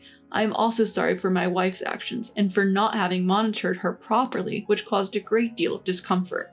He apologized from his heart. He paid for Kevin's alimony and child support in a lump sum, and apparently planned to make Kevin repay him in installments. I was able to smoothly finalize the divorce thanks to you, father-in-law. Please come visit us when the baby is born. I'd love to, but hold off for now. I need to straighten out Kevin and my wife and keep a close watch on them. Besides, if they found out I was secretly meeting you, they might go off the rails again. I don't want to expose you or my grandchild to any more danger. Kevin resigned from his job, which he had been disciplined at. He said it was too hard to stay at the company. He tried to find another job, but seemed to be having a hard time sticking to one. He's living with his mother under his father's watchful eye, and it seems he's having a rough time. Rumors about Mona's situation spread in my mother-in-law's workplace, and it seems everyone is giving her strange looks. The teaching world is a rapid turnover of school reassignments every 3 to 8 years, which apparently makes it easier for rumors to spread. Even without this rumor, my mother-in-law was already a dubious person, so people around her were likely thinking she might do something like this. I wonder if she was shocked to find out that Mona, whom she thought admired her, actually disliked her. Lately, she seems to have become very quiet at work. After safely giving birth to a girl, as expected, Kevin pleaded, "Please let me see my daughter. I have a right since I'm paying child support."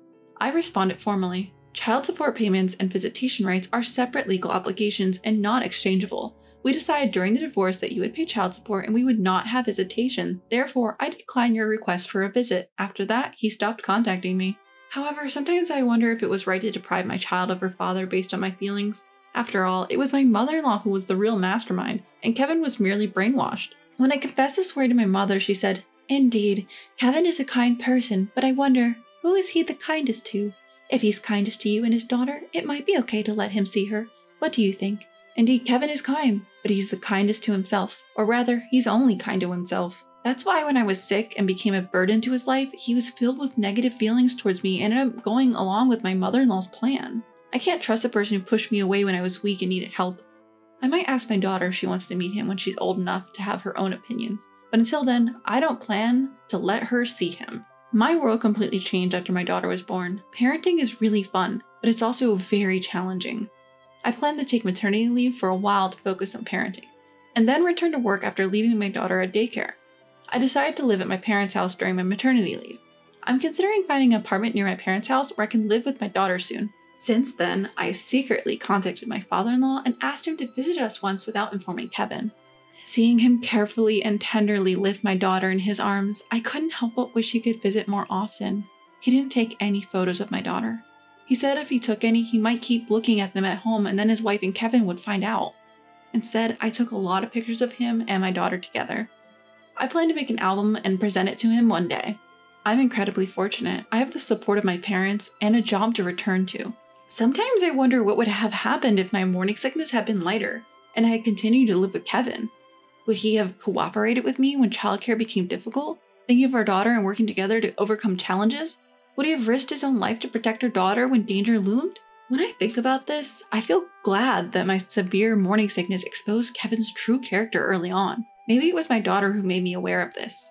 From now on, I plan to appreciate the kindness of those around me and move forward with my daughter, looking ahead. Hey, Nellie! Do you even realize what you've done? How could you neglect your duties as a wife and burden Sal like this? You're the worst wife ever. I'll teach you a lesson.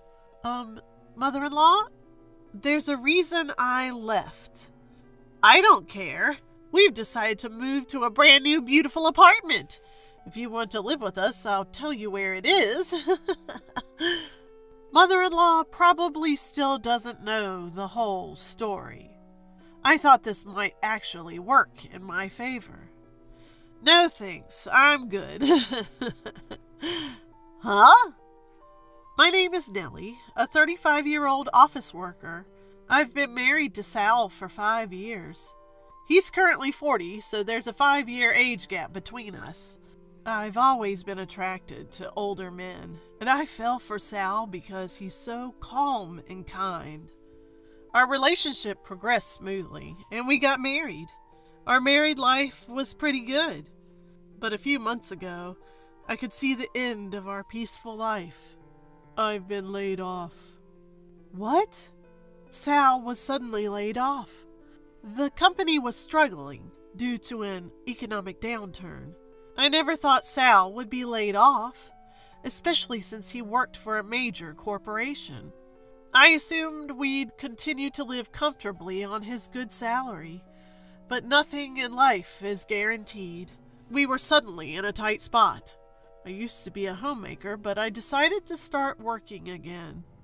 I reached out to the company I left when we got married, thinking they might not rehire me, but luckily they did. Apparently, someone had just quit after giving birth. This job saved us from a total crisis. If Sal could find another job, we'd be okay. But it's tough for middle-aged men to find work. So he could only get a part-time job, earning around $700 a month. My salary isn't that high either, since I'm returning to work after 5 years.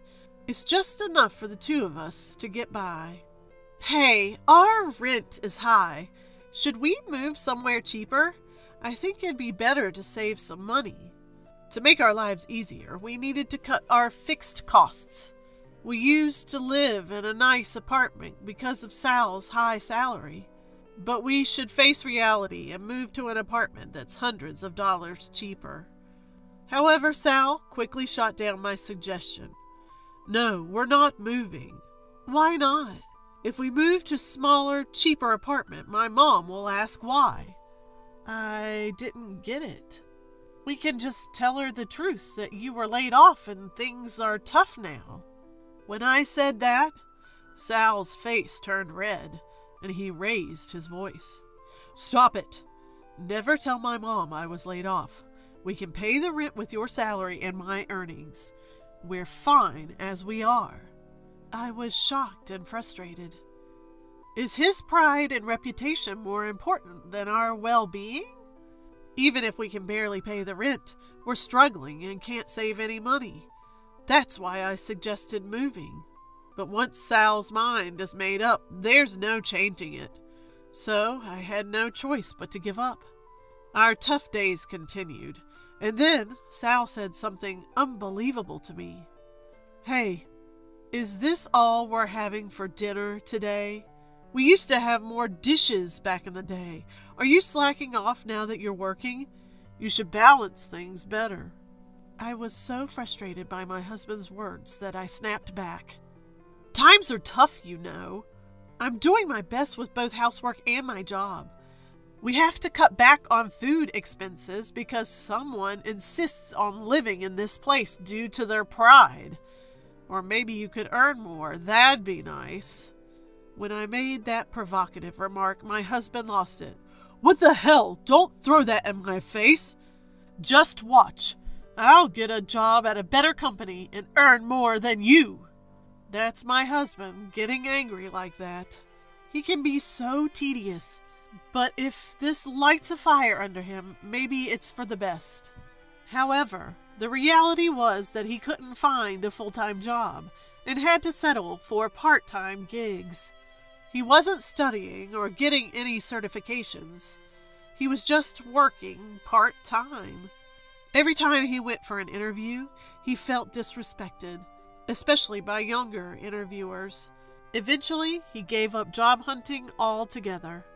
It was disappointing, especially after he had so passionately declared he'd earn more than me. But my problems weren't just with my husband. It was my mother-in-law. Mother-in-law is the person who does not hesitate to call me even though I am at work. She had already called over 10 times just this morning. When I called her back during my lunch break, she started yelling right away. "Pick up the phone immediately when I call!" "Mother-in-law, I've told you I'm at work, right? I don't care about your little job. My calls come first." Ever since my father-in-law passed away a year ago, she's been calling me incessantly. Most of her calls were about checking if I was supporting her son properly. And now that she's heard I've started working, she's been calling even more frequently during my work hours. "So, have you talked to Sal about it? I haven't heard back from him." "I'm sorry, but moving in together is difficult right now." "I don't care about your opinion. There's no way Sal would oppose it." "Well, he's also finding it a bit challenging. Plus, we're financially tight right now." "That's impossible. Sal works at a big company. He must be earning well." I always find myself at a loss for words when she says this. My husband asked me not to tell her about his layoff, so I can't tell her the truth. She probably thinks I'm lying about our financial struggles. Her calls are relentless, not just during work hours, but also when I'm at home. "Look, a wife should prioritize supporting her husband, and valuing your husband means valuing his mother. You haven't visited us in a while. You should come over." But I'm exhausted from my full-time job, and my husband's part-time job even takes up some of his weekends, so we hardly have any days off together. So, our days don't match. "Sorry, both my husband and I are so busy that it's hard to coordinate our schedules." "I don't care about your convenience. Besides, Sal is off on the weekends, right? One of you can come over." Mother-in-law seemed quite frustrated and kept pushing. I was about to reach my limit and decided to tell her the truth about my husband. "Well, my husband is working on weekends, too." "What? What do you mean?" "Actually, just as I was about to spill the beans, my husband, who had been lounging on the sofa watching TV, rushed over and grabbed my phone. "Mom! Sorry I haven't been able to visit lately. I'm working on a big project right now and even working on weekends. I promise I'll come to see you once things settle down." With that, he hung up and handed my phone back. "Why did you do that without asking me?" "Why were you about to tell my mom everything?" "We should just be honest? She'll keep misunderstanding and nagging me forever." "I don't want her to know. Just drop your silly pride for once." "Shut up! You've been living off me and now you're talking back." He stormed off to his room. Life was already stressful, and on top of that, I had to deal with mother-in-law's snide remarks and my husband's selfishness. He always said his part-time day job was tough and never did any housework. He wasn't working full-time, just working on the weekends and maybe once or twice during the week. I wish he'd either find another job or at least help with the chores. Or I want you to remember housework and take the initiative. He's not pulling his weight, and I'm the one earning more, yet he complains about everything. I decided to leave home for a while. I went back to my parents' house for about a week to make him realize the difficulty of household chores. I had told my parents everything about our situation. They kept saying, "You should get a divorce." But I didn't want to give up so easily. We had been married for 5 years, and it was a love marriage. If we were to divorce, I wanted to try everything possible to make it work. Sure enough, my husband called when I got to my parents. "Hey, when are you coming back? What about my dinner?" "I won't be back for a while. You'll have to do the chores yourself." "What? Stop joking and come back and do the chores. No, I won't. I want you to understand how hard it is. Do all the cleaning, laundry, and cooking. You'll realize how tough it was for me to do all that while working. I hung up. He called several times, but I ignored them all. Life at my parents' was so comfortable. Chores were divided among the three of us, and my mom cooked delicious meals, saying, "You must be tired." It felt so good to have meals served without doing anything. I stayed at my parents' for about a week. I wanted to stay longer, but my workplace was far from my parents', and I thought my husband might have realized the difficulty of household chores by now. I returned home after a long time. I was worried the house might be a mess, but it was cleaner than I expected. However, something felt off. Could it be? I checked my husband's room and noticed his clothes and suitcase were missing. He must have gone to mother-in-law's. I called him. "What do you want now?" "Where are you?" "At my parents' house." "You didn't go there right after I left, did you?" "That's right." "What are you thinking? That defeats the purpose." "It's your fault for leaving in the first place. I'm angry. I'm not coming back." "What do you mean?" "I'm going to live with my mom." "You're moving back home?" "No, we rented a new apartment and moved in." "What?" I was confused. As I was searching for words, the voice on the phone changed. "Hey, Nellie, do you realize what you've done? How dare you abandon your duties and burden Sal? You're the worst wife ever. I'll teach you a lesson." "Look, mother-in-law, I had my reasons for leaving." "I don't care. We've moved to a new, beautiful apartment. You want to join, right? If you agree to live with us, I'll tell you where it is." She probably didn't know anything. I thought this might work to my advantage. "No, thanks." "What?" She was taken aback by my quick refusal. "So, I won't be coming." "You mean you'll live alone? You've been relying on Sal. You can't survive on your own." "Don't worry. I earn enough to live by myself. If we're not living together, there's no need for us to be married. So, I'll divorce him." "What?" Both mother-in-law and my husband sounded shocked. "Wait, Nellie, we don't need a divorce." "I can't continue this marriage. I want to get away from a useless husband like you." When I belittled him, mother-in-law was furious. "How dare you speak to Sal like that? We don't need a wife like you. Sal, divorce her now." "Well, I'll prepare the divorce papers. You'll regret this. It's too late to apologize now." "I'd say the same to you." She hung up.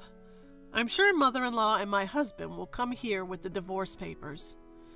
Things are moving in my favor. I've given up on him since he went back to mother-in-law without any remorse. He won't change. There's no need to be together. I started packing my things, expecting them to arrive soon. A few hours later, mother-in-law showed up alone. "Where's Sal?"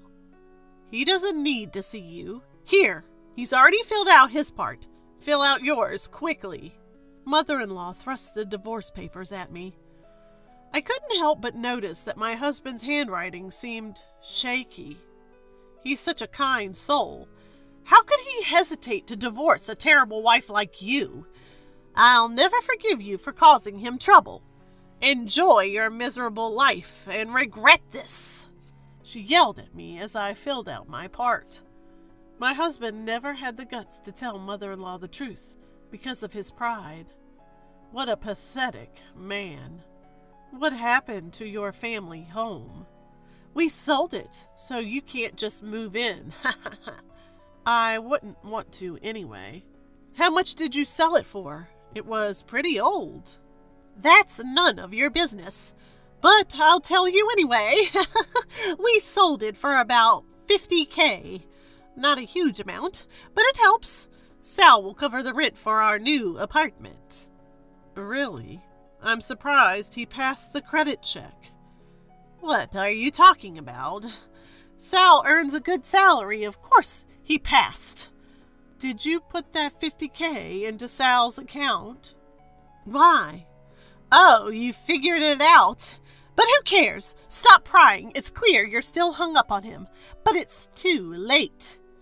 It's fine. I'll file the divorce papers. She stormed off, huffing and puffing. I was thrilled to finally be free from them. I packed the rest of my things, moved them to my parents' house, and then found an apartment for myself. I cleverly provoked mother-in-law so I didn't have to split any assets. You think I'd give you any of Sal's precious assets? Remembering my husband's pale face during the asset division discussion still makes me laugh. 2 years later, I got a call from an unknown number one morning. I wonder who it is in the morning hours before going to work. Thinking it might be work-related, I answered.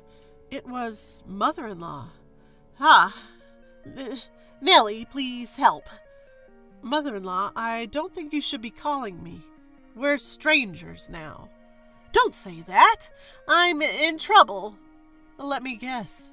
You can't pay the apartment rent and you've run out of savings. How did you... You never knew about his restructuring, did you? You knew? Yes. I tried to tell you many times, but Sal always stopped me. I'm so sorry, Nellie. Can you come back? No. He never tried to change, no matter how much I told him. And you always bullied me. I don't want to be with people like that ever again. Please, I'm at my wit's end. We don't even have food. According to mother-in-law, my husband kept up appearances, never revealing his restructuring. He paid the rent from the $50K mother-in-law got from selling the house. He also splurged occasionally, fearing mother-in-law would get suspicious if he didn't. Living like that, the $50K disappeared in no time, and it seems they're now broke. You brought this on yourselves. Why not let go of your pride, move to a cheaper apartment, and live modestly? I didn't expect this. I thought my talented son would support me, and I'd have a comfortable retirement. Mother-in-law sobbed. I quietly hung up and blocked her number. Just to be safe, I also filed a restraining order and made sure I could report any issues immediately. Honestly, both mother and son only think about relying on others. I'll use them as a cautionary tale and strive to be independent. With that thought, I refocused on the task at hand. My name is Claire, and I'm a college student. I was born when my parents were older, and I have a sister who is 12 years older than me. My sister is incredibly kind and responsible. She has a strong sense of responsibility. When she got married, I couldn't help but feel really lonely. She married pretty young, tying the knot with her college classmate, Walt, right after graduation. Seeing her so happy on her wedding day, I truly wished her all the happiness in the world. But before I even got to high school, my dad passed away suddenly. One morning, we found him collapsed in the hallway. He was gone just like that. It was a shock, especially for my mom, who took it really hard. My parents had been inseparable, so the loss was unimaginable for her. Seeing Mom so down, my sister and her husband offered to move in with us. Though Mom and I initially declined, feeling it would be an imposition, my responsible sister couldn't bear to see Mom struggling. So, in a way, she insisted, and the four of us Mom, me, my sister, and her husband started living together. Walt is a friendly guy and always treated me warmly, calling me Little Claire. He also cared for Mom, and I believe he's a good person. However, I was in high school, full of teenage angst. Having a young man in the house who wasn't related by blood made me feel really uneasy. There were days when I just didn't want to go home at all. Still, I focused on my studies and earned a state college recommendation, mostly to give Mom some peace of mind. She was thrilled when she found out. "Claire, you're such a hard worker," she said, hugging me with a smile. But before I started college, Mom passed away. She had been dealing with a chronic illness that suddenly worsened, and she was gone just like that. Now facing college without either of my parents, I told myself I have to be strong. You see, I was born when my parents were older. I knew that I would have to say goodbye to my parents earlier than most people my age. So the sadness of this parting was expected. I always told myself I had to be strong and started living my life with that resolve. All I had to do was get through college and graduate, and everything would be fine. However, after my mom passed away, Walt, my sister's husband, changed his behavior towards me, making life even more challenging. My sister had recently gotten a promotion and was too busy to handle household chores. At a time when I was a student with a relatively flexible schedule, I ended up taking on the household chores. Around the same period, Walt was laid off. While constantly saying, "I've got to find a job," Walt would just lounge around the house without lifting a finger to help with any chores. It became expected that I would make all the meals. If I cooked something he didn't like, he'd blatantly say, "I can't eat this," and throw it away right in front of me. I was both sad and furious, but he was my sister's husband. He never treated me like that in front of her. I didn't want to cause any issues in their marriage, so I kept my mouth shut. However, Walt's behavior continued to worsen. Whenever I came home from college, someone from Walt's family was always at our house. Most of the time, it was Walt's parents. Not only Walt, but also his parents started treating our house as if it were their own. They'd open our fridge and bring in their stuff, even hiding it in the closet. Every time they saw me, both Walt and his parents would suggest that I should move out soon. "Claire, you're in college now. You should be living on your own. We kept quiet because you're our dear sister-in-law. But it's been a while since Mom passed away, hasn't it? You must be feeling more settled now." Exactly. It's weird for you to keep living with your sister and her husband. "Becoming independent is part of growing up, Claire. You need to do that soon." Exhausted from their constant nagging, I just respond with a dismissive, "Sure." I had been hearing comments like, "You should move out when you go to college so I don't look like a weirdo," from Walt since high school, so their words hardly fazed me. I wondered if I was the strange one, but I just couldn't bring myself to leave the house, filled with memories of my parents. More importantly, I was afraid that if I left, Walt and his parents would completely take over the house. One day, Walt was in a particularly bad mood and pestered me more than usual while I was folding laundry. "When are you moving out?" "This is my home. I don't want to leave." "Look, Claire, how much money did you get when your mother passed?" "What?" Confused, I listened as Walt continued. "You got some money, right? Use that to move out. If you're going to stay here, you'll have to pay rent. Even Kyra is getting annoyed because you're still here." My sister is? My sister was always exhausted from her demanding job, coming home worn out every day. She would apologize, saying, "I'm sorry," for leaving all the housework to me.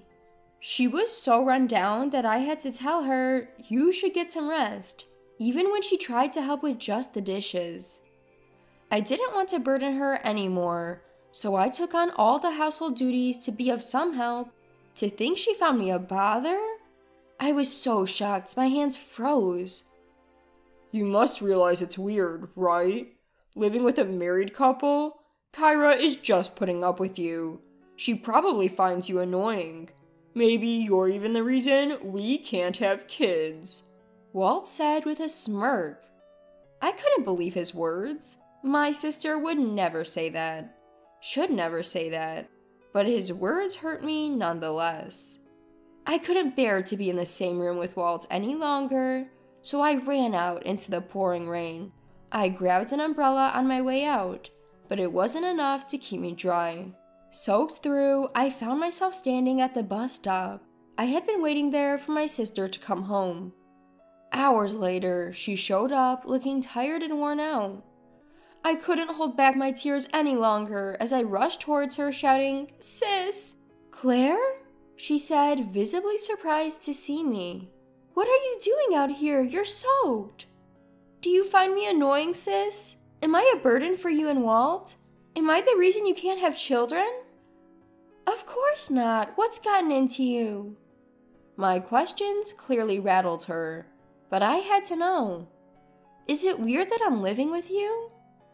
She took me to a late-night cafe to calm me down, patting my crying back all the way. Over a warm drink, I told her everything. I kept silent because I didn't want to burden her, but I realized I couldn't handle it alone anymore. Maybe Walt was sizing up my worth, thinking of how much money he could get from me. They probably planned to squeeze that amount of rent out of me. My sister, swamped with work, had no idea any of this was happening at home. "I'm sorry I didn't notice." She apologized to me repeatedly. We both regretted that I hadn't said anything sooner. Once I had calmed down, my sister declared, "I won't forgive Walt for pushing my dear sister this far. We're going to have a proper talk. Father-in-law and mother-in-law will be there, of course." My sister, who lately only wore a tired expression, had eyes bursting with anger. Her fury snapped me awake. I finally realized the people in the wrong weren't me, but Walt and his parents. My sister managed to take some time off work and told Walt and his parents that we needed to talk. Walt seemed confused, unsure why a discussion was needed, but after my sister told him, "You can't forget what you've done to Claire," he seemed to catch on. Feeling it was too risky for her to be alone with Walt, my sister rented a weekly apartment for me. She stayed there herself until the day of the discussion. When the day arrived, Walt, who seemed to have expected the topic to be about home ownership, immediately began speaking. "So, this is about who owns the house, right? I've been living here for years. I'm the man, and Kyra married into my family, so the house should naturally belong to us. If Claire just leaves, that'll settle it." "Exactly, Walt. You moved here to take care of your mother-in-law. You should be grateful," added his mother. "But Walt, you've done nothing. You may have had kind words from my mother, but never acted on them. She even had to make your lunch for work." I responded calmly, leaving Walt's mother speechless. My sister then began, "Do you not realize how ridiculous you sound? Walt says he owns the house because he's lived here for many years, but Claire has lived here much longer, ever since she was a child." "Well, I lived here as an adult, so it should be mine," Walt countered. "By that logic, I moved back as an adult too. So doesn't it also become my house?" My sister responded, "I'm the man and Kyra is the woman, so naturally I should own the house." Walt exclaimed. "Home ownership has nothing to do with being male or female," my sister snapped back. Stumped by her words, Walt seemed to mumble something under his breath.